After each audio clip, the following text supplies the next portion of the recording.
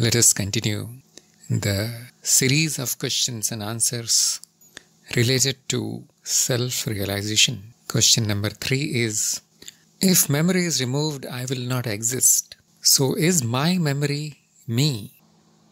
So you can see this is in the same category of previous 2 questions, that there is a doubt here which says that if the instrument or some part of the instrument is removed, then I will not exist. So I'm not going to explain too much here. The same arguments apply. And that the knowledge is stored in the memory. And when the memory is removed or forgetting happens, then the knowledge will also disappear. The self-knowledge will disappear, but not the self.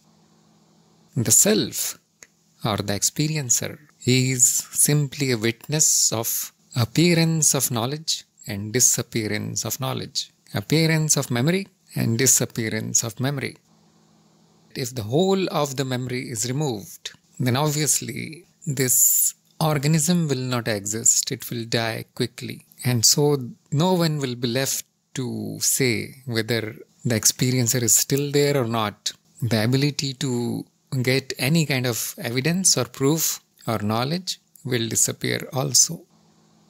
So the memory does not generate the experiencer. The memory generates the knowledge of the experiencer.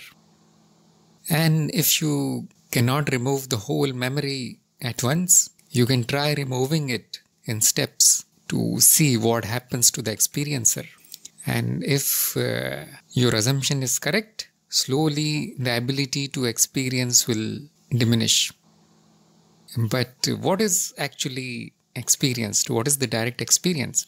If the memory is gradually removed, the experience will change. Not the one who experiences. The forgetting will show up in the behavior of the person, in the speech of the person.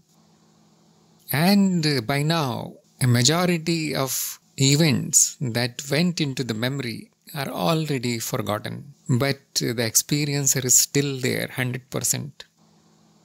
I think this was all covered in the Trignosis already. And since there are many memories, the question again appears that which one of the memory is critical for my existence?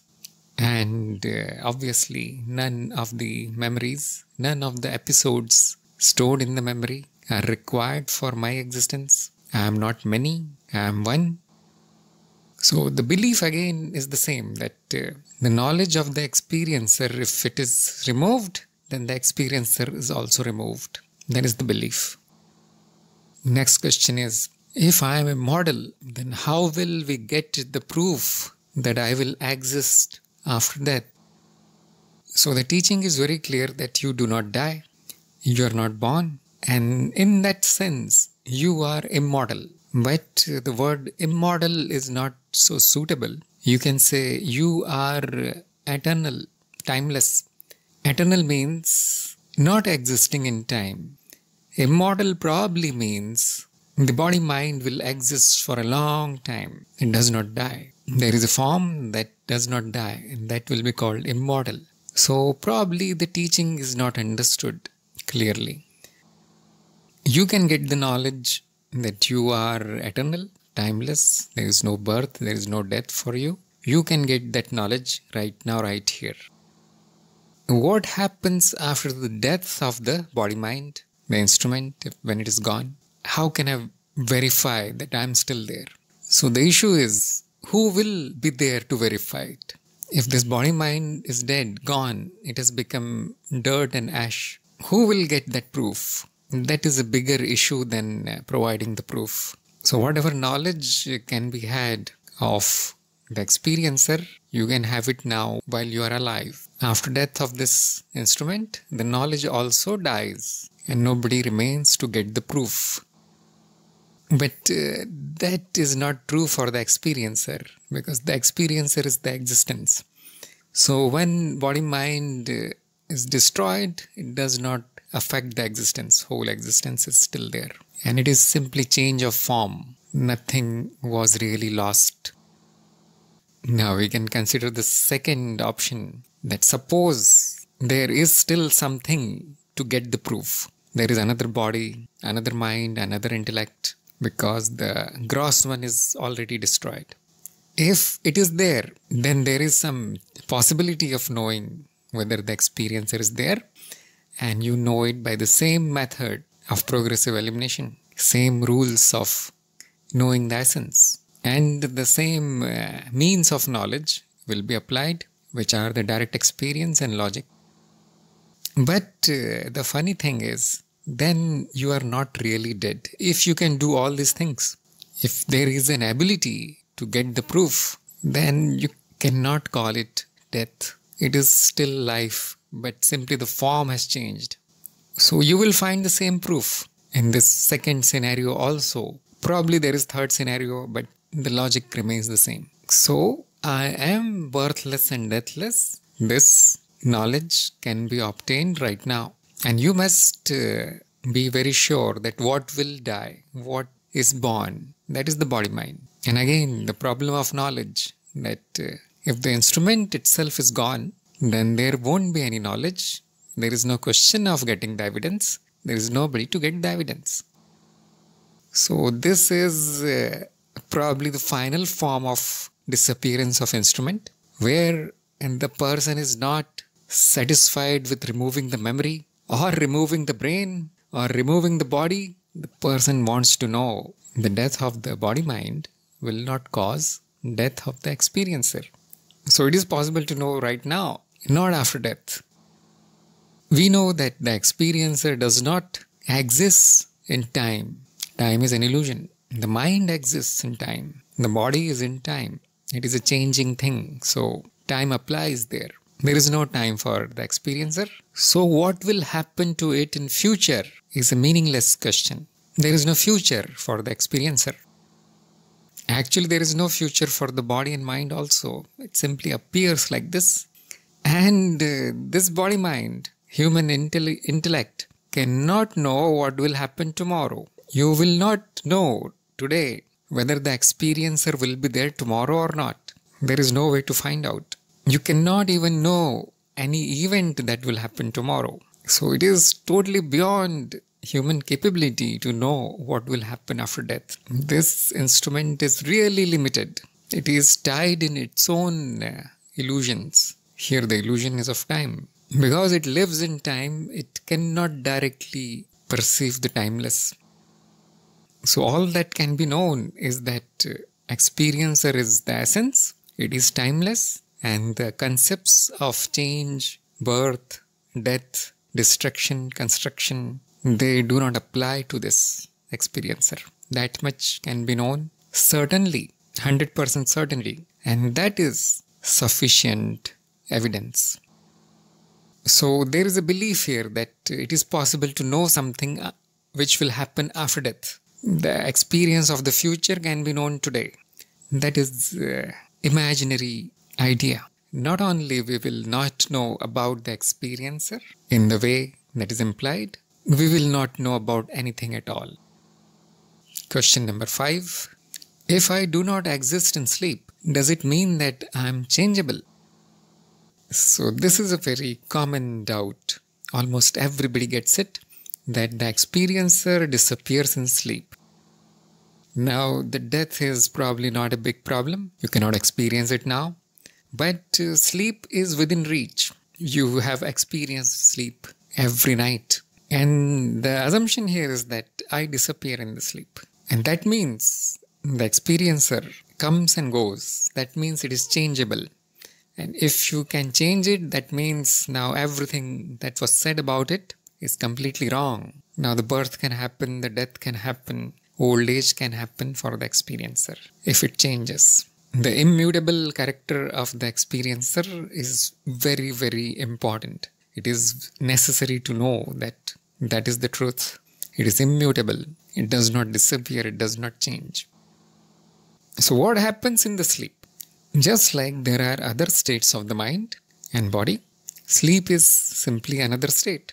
Waking state, dreaming state, sleeping state.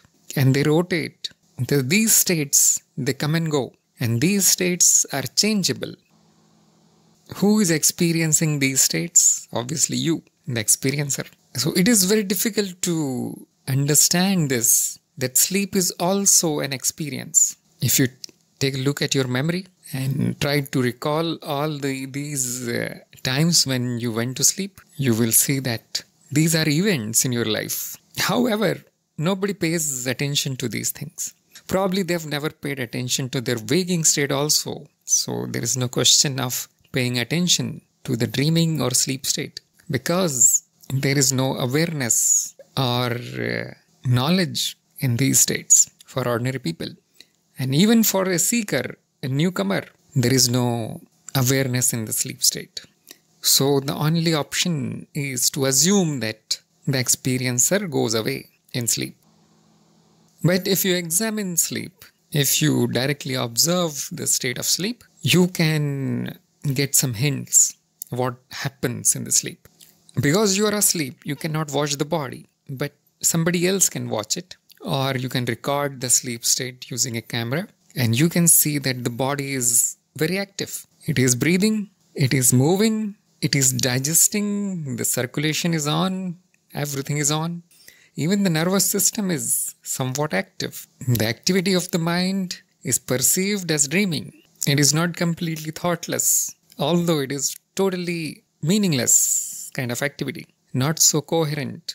It is not like the waking state, but it is active. Body is active, mind is active. What about senses? So yes, if the sleep is very deep, the senses are almost inactive. But the fact that you get up from the sleep shows that the activity was there. Otherwise, it's possible to wake up. Something was running in the mind, in the brain, in the body that changed the state from this state to waking state. And yes, the instruments will tell you that there is activity. Probably there is a lot of activity in the sleep. The body is fighting the diseases, the body is regenerating, cell division is happening, temperature is regulated, so on. So it is not an inactive state, like many people want to believe. It is full of activity. Yes, the activity is not like your waking activity. Some people think that when I am sleeping, I am not living my life. But if you remove the sleep from your life will become probably very less, few days only. We can live only for few days without sleep, because sleep is part of life. It is not inactivity. So nothing is inactive. Senses are also active, which can be shown by a simple alarm clock, that when the alarm goes off, the ears are active, they hear, and they start processes in the body and the mind. The state changes from sleeping to waking, probably abruptly. You don't like it. So who heard the alarm? Obviously, experiencer was already there, witnessing the sleep. It witnessed the alarm sound also. Same way, if you turn on the light, bright light in the room, yes, the state changes. The light is perceived through the eyelids. Who perceives? The experiencer gets the final experience. Same way when the sun rises, there is automatic change in the body state. It's a natural waking up. And somebody pinches you in the sleep, you will get up. Because the body is not inactive, the mind is not inactive, the senses are totally active. And this experience happens. So that implies the presence of the experiencer. Now these are very, very common sense evidences. However, people don't pay attention. They are very quick to assume that everything remains as it is. The world, the body, the mind, but only the experiencer disappears in the sleep. And there is a reason for assuming this, because somewhere in their mind, they still think that the experiencer is some kind of activity, some kind of process, which depends on the body or the mind. And so they find a state in their life where finally the experiencer disappears, which proves that it was a process. But careful observation shows that only the state changes, the processes change, not the experiencer. You see, the world is still there. Nobody will doubt it. The body is still there. The mind is still there. And the experiencer is still there. There is no reason for it to disappear. Simply because the body and mind are doing some maintenance work, rest, and the experiencer does not need to disappear for that. So again, the problem is of the knowledge, that You do not have knowledge of the experiencer in the sleep. But most of the time in the waking state also, you do not have the knowledge of the experiencer. Before you had self-realization, self-knowledge, there was absolutely no knowledge of the experiencer. Even though you were completely awake in the waking, you were sleeping, you were dreaming, but the knowledge was absent. That does not imply that experiencer was absent. So the sleep is a very special state. Nothing interesting is happening from the perspective of the mind. So there is no memory of you doing anything or any experience happening or the experiencer being there. And because there is no awareness also, you forget the knowledge also in the sleep state, along with everything else. For example, who you are as a person, where do you live, what do you do, who are your parents, who are your friends. Nothing is remembered in the sleep. And knowledge of the experiencer is nothing special from the point of view of the mind. And that memory is also lost in the sleep. When you wake up and you happen to be a good student, then probably the first thing you will recall in the morning is I am the experiencer. That is a part of your awareness practice, to recall who you are as many times as possible. But that ability is lost in the sleep. Sleep is a state where most of the body mind is put on autopilot. Because it is seen as inactivity, nobody wants to study it. It is considered a useless state. Except the highest kind of scientists. People don't really study this state. Because nothing happens here. There is no happiness here. And there is no suffering here also. From the point of view of the mind, it is a completely boring and useless state. However, it is necessary to sleep for this organism. So there is a memory loss, which is very natural. And the memory loss means a loss of memory of who you are, of your own knowledge. That does not automatically mean disappearance of the experiencer. That is wrong logic. So you can get an idea of it from the metaphor of flower and fragrance. If the fragrance of the flower disappears for some reason, that does not mean that flower also has disappeared. Probably the wind is blowing in other direction. Similar metaphor is given of incense stick, burning of incense. You know about the burning of incense from the fragrance that is in your room. And for some reason, if the fragrance is not there, you cannot say anything about the burning of the stick.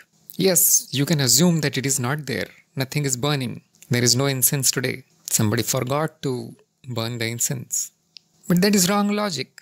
So when the memory of experience or the experiencer is not there, you should not simply assume that the experiencer or the experience itself disappeared. Everything is there. It is very easy to prove it. Actually, dreaming is simply part of the sleeping. That is the activity of the mind. And who is watching the dream? Yes, the experiencer. And they are also forgotten mostly. But that does not mean that the experiencer disappeared. It is existence itself. Or you can say, for a newcomer, we usually give a concession and we say that in the existence, there is this ability to experience things. Because probably they won't understand the final conclusion that existence is the experiencer and it is experiencing itself in illusory forms. That is probably too much to understand. It's a highly compressed form of teaching. So we give some concession that, look, this is an ability that is inherent in the universe. Sometimes people don't even understand what is existence. So we say universe.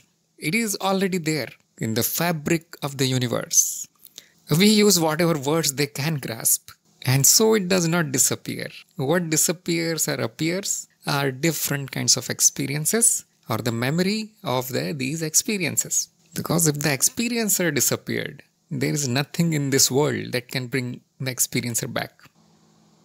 So you can understand it from your own daily experiences that you do not remember most of the events of the past, say 10 years ago. But you cannot say that I was not there. There was no experience. There was no experiencer. Because I don't remember what happened 10 years ago exactly. That will be very, very illogical to say. Simply because I forgot I was not there. It is illogical.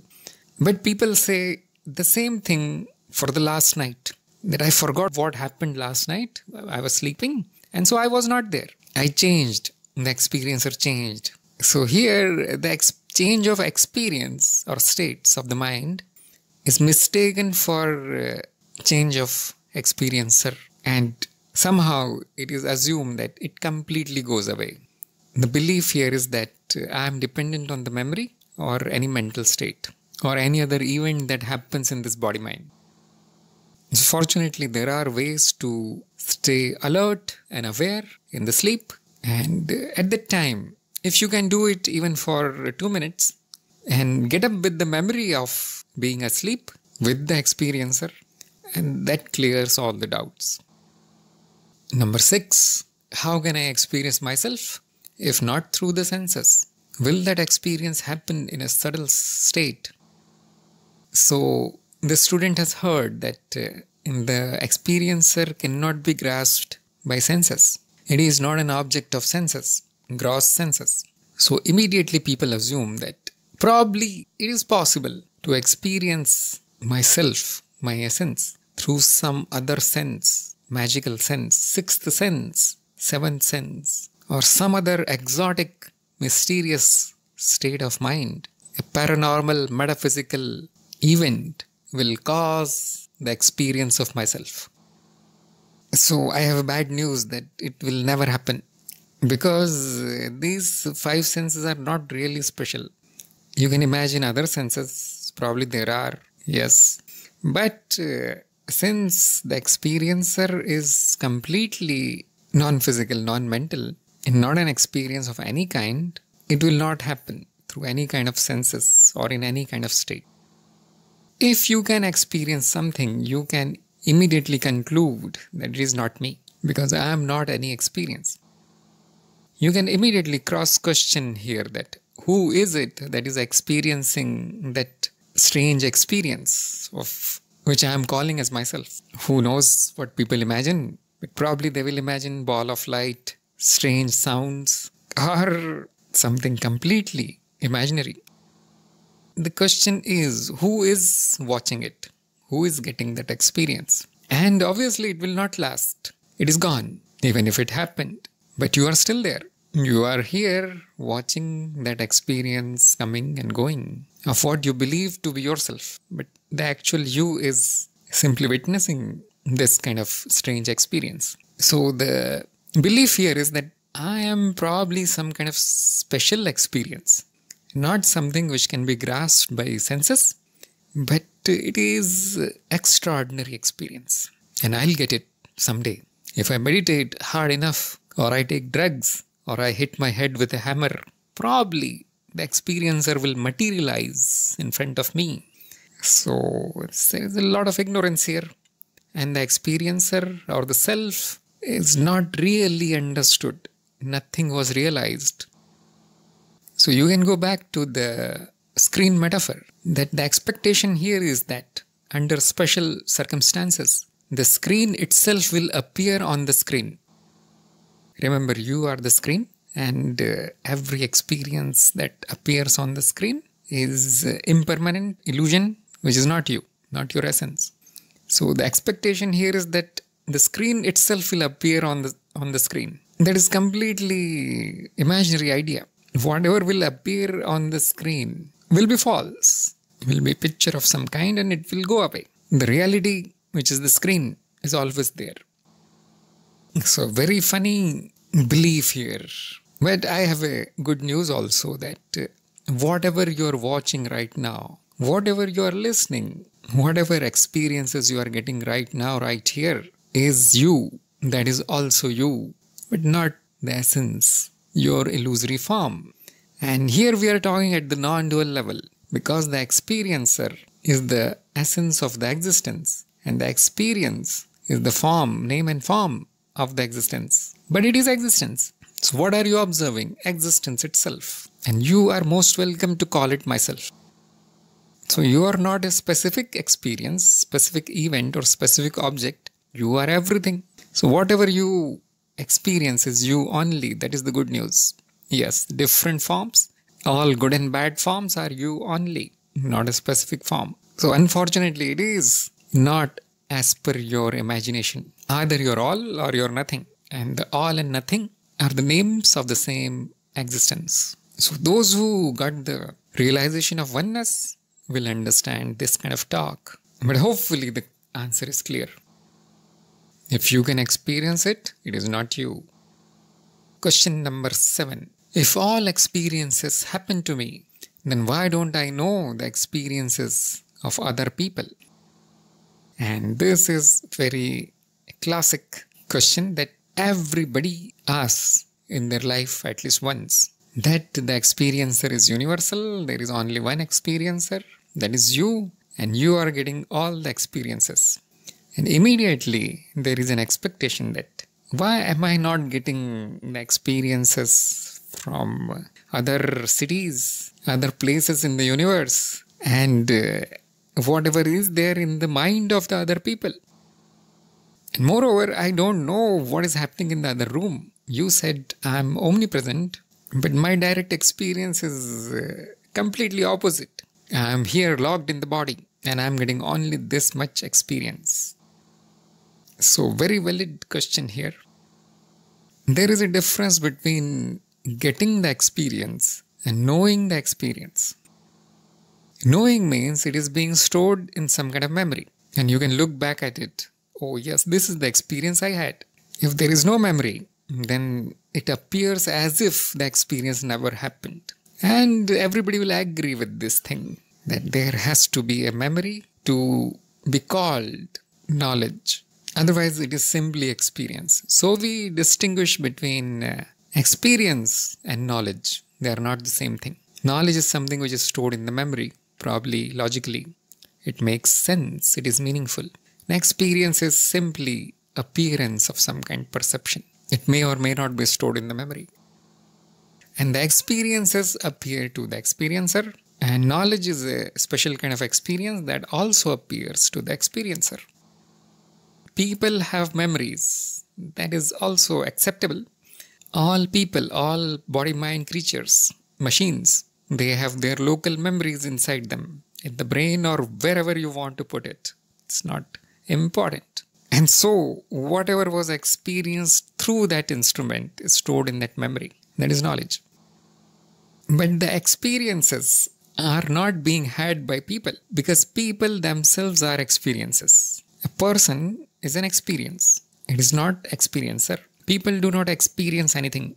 Only experiencer experiences. And so, even though their memory stores different kind of experiences, the ultimate witness is the experiencer, which is one, which is getting the experiences of all kinds, of all the memories of all the people, all the creatures also. There is no one else. Actually, the experiencer does not know anything.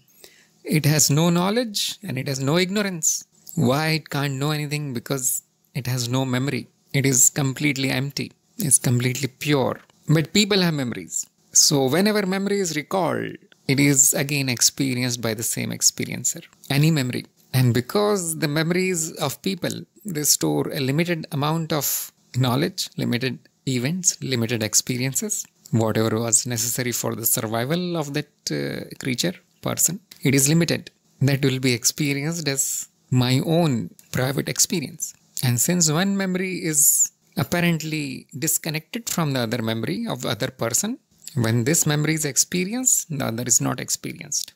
Although the one who is experiencing all these memories is one.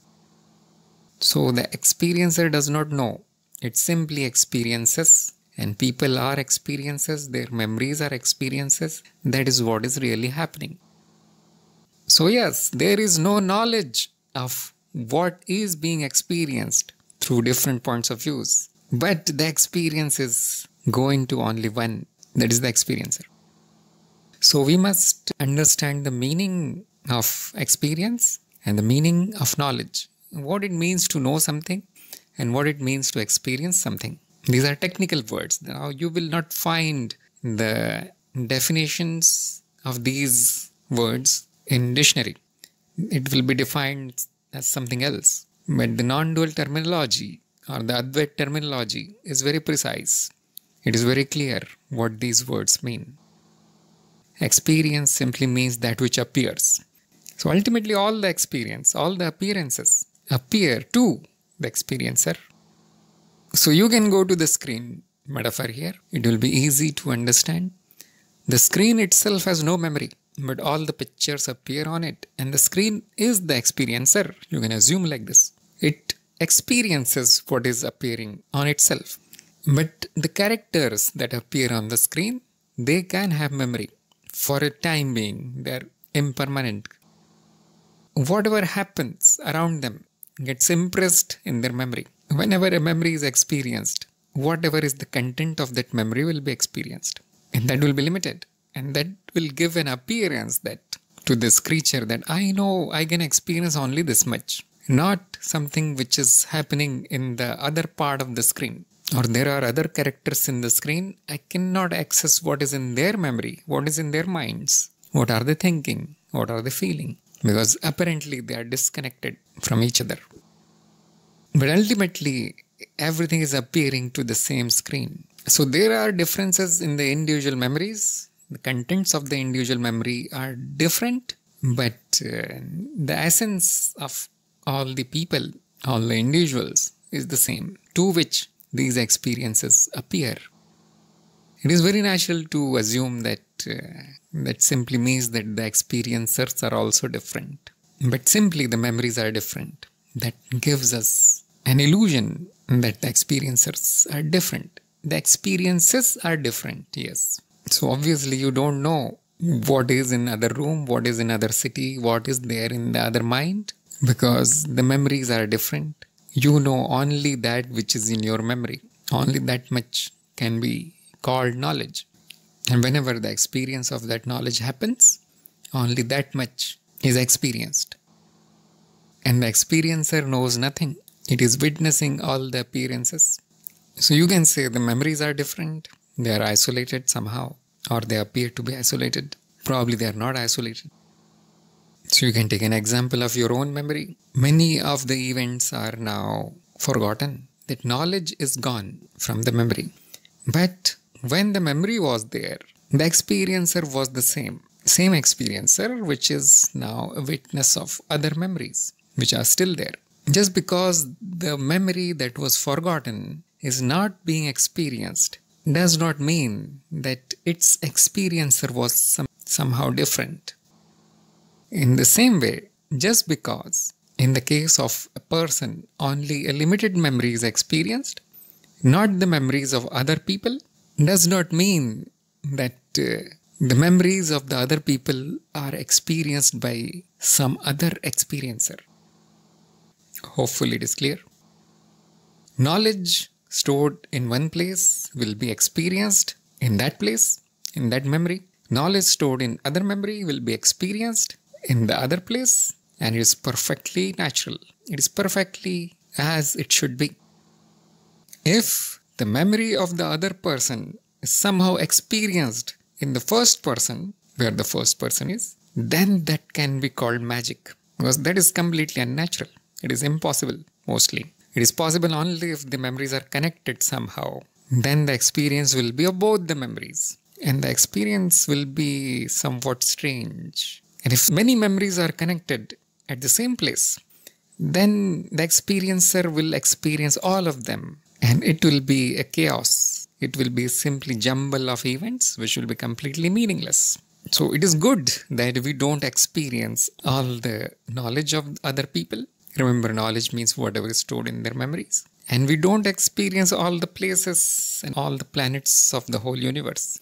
Because if that happened, this will produce a meaningless kind of experience. And probably that creature will die in few minutes. Because if 100 people are hungry, that creature will think that I am 100 times hungry. And it won't know who is eating, who is not eating, because all these experiences will be mixed. It will not know where to go, which is my house and where am I. So all the places will be perceived at the same time. So the life is not possible. Life is possible only because there is this apparent isolation of the individual. The individual is a very strange word because it means not divisible. But fact is exactly opposite. That the individual is an island. It is a division out of the whole. The whole is the experiencer. Probably some people will say, no, I don't want to know everything in the universe or memories of everybody. Just show me the memories of another person. And that will convince me that it is the same experiencer.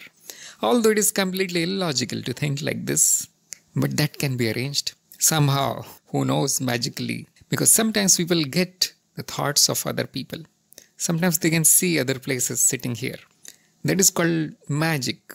But even if that happens, the basic knowledge will remain the same. That I am not any of these experiences. Even though it is a strange event that I can see from the eyes of the other person. Something like this. But still, I am not these experiences. I am the one who is getting the experiences to which all the experiences appear. Even though a different kind of memory is being formed, a different or more knowledge is being stored, still the experiencer of the knowledge is same. So nothing changes. You get exactly the same knowledge even if you are getting a limited experience. The basic knowledge will remain the same. First error here is assuming that people are experiencing something. No, they are not. They are experiences. They are illusory forms that appear in the existence. The existence is the experiencer. Another assumption, mistake, is that I need to have all the experiences to prove that there is only one experiencer. No, it will not prove anything. It will prove only that this creature is somewhat strange and special creature which can store experiences from many points of views in one memory. That much will be proven. Or technically, a more accurate way of saying it is that it proves the universality of the mind also, that there is only one mind. It is somewhat true, but it is beyond our subject at this time. Normally, creature is limited, has a limited knowledge, limited memory. That is good for its survival. It gets only that much which is needed for survival. It stores only that much. It knows only that much which is required for survival. So it does not matter what is known. It is still possible to get the basic knowledge, the essential knowledge. It is still possible to know the oneness or unity of the experiencer. There are not many experiencers can be known even with a limited memory, limitations of the creature. If the limitations are removed, same knowledge happens. Nothing extra will be proven. Something can be proven about the falseness of the limitations, not about the unity of the experiencer. So why is this assumption there? Why is there this belief? Because the experiencer is thought of as a person, that the experiencer is limited and dependent on the person because the person is limited. So experiencer is simply taken as a name, another name for the person. Now I am not this body mind, but I am the experiencer, but I am the person, a different kind of person without any form. And because there are other people, other creatures there, just like I have my own experiencer, personal experiencer, they also have their own personal experiencers. So somehow nothing was understood here. Remember, all the pictures on the screen have the same screen behind them. It is not that they are having their own different screens. So the experiencer must not be understood as an entity that belongs to you. The truth is, there is no person.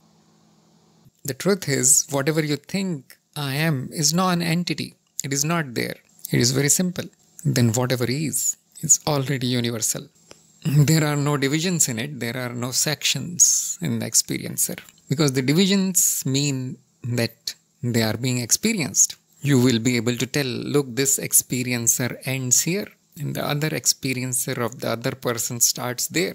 If you can see it like this, if you can feel it or know it by sixth sense or seventh sense, whatever, that will become an experience. It will not remain in the category of experiencer.